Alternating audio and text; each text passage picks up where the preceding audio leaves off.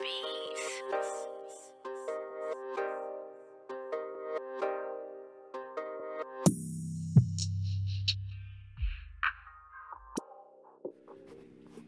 Yo, what's up, YouTube? This is your boy Junior, aka Smoking Guns, out here in Tucson, Arizona, representing the Ultimate Fight Club, giving you the latest content in boxing and MMA news that is out. So, tonight's video, we're going to be talking about Canelo Alvarez in a recent interview that came out with Oscar De La Hoya, where he states Canelo's KO opens doors to new opponents at 168.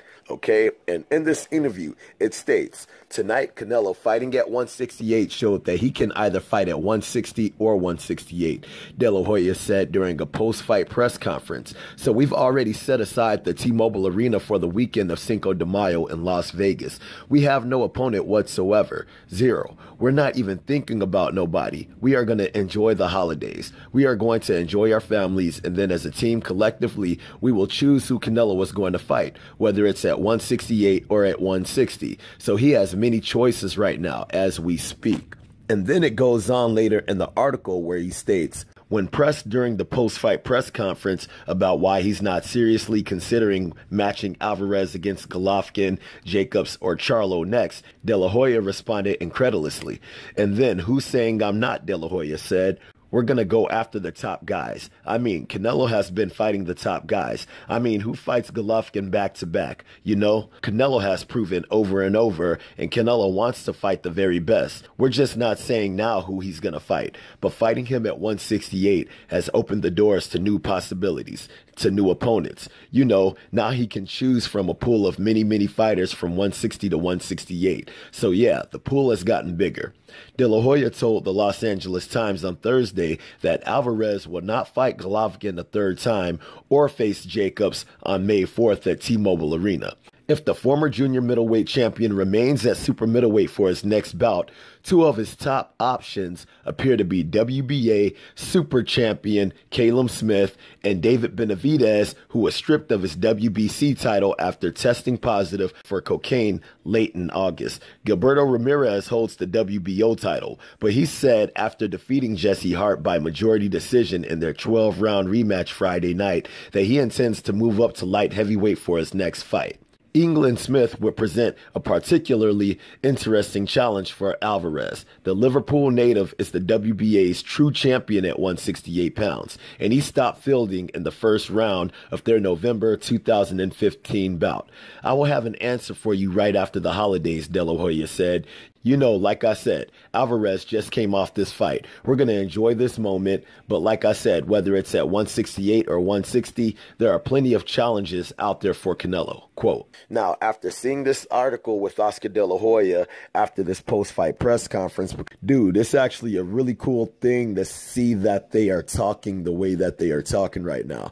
Because one of the main things that I was fearing was to see Canelo going up against another opponent that don't nobody want to friggin' see him fight just because he's on this DAZN deal where he's getting guaranteed amount of money and he's fighting opponents that aren't appeasing to watch. Now, with them coming out stating that they would be willing to fight the WBA super champion Callum or former WBC champion David Benavidez, dude, that would be a friggin' really badass fight to see. Either one of those fights would be badass fights. And even Gilberto Ramirez even stated after that fight, the only way that he would stay at 168 is if it's for a big fight. And what bigger of a fight can he be able to get than being able to fight a dude like Canelo Alvarez? Dude, that would be a friggin' badass fight if we could see any one of those matchups with Canelo, because all three of those dudes would pose problems for Canelo with their size, their height, their reach advantage, and dudes like Callum and David Benavidez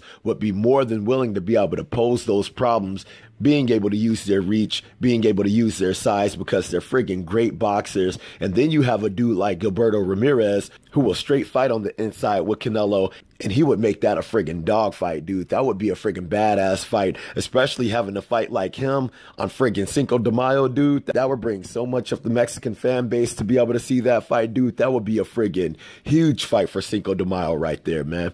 But hopefully we will be able to see one of these fights, because him fighting a dude like Rocky Fielding, even when I said in my last video, there was things that he could have did that would be able to pose problems to Canelo. But the dude went into that fight with the friggin' wackest ass game plan I've ever seen in my friggin' life, man. I don't know what the hell he was thinking. You got a dude that has the friggin' reach of Dalsim from Street Fighter friggin' fighting on the inside with a dude that's friggin' 5'8". Like, you got to be friggin' kidding me, dude. But having a potential matchup with these three named fighters, man, dude, that would be friggin' super sick if they could be able to set these up. So hopefully we'll have to see what happens. And I guess we'll be finding out come in the new year. So I hope you guys liked the video.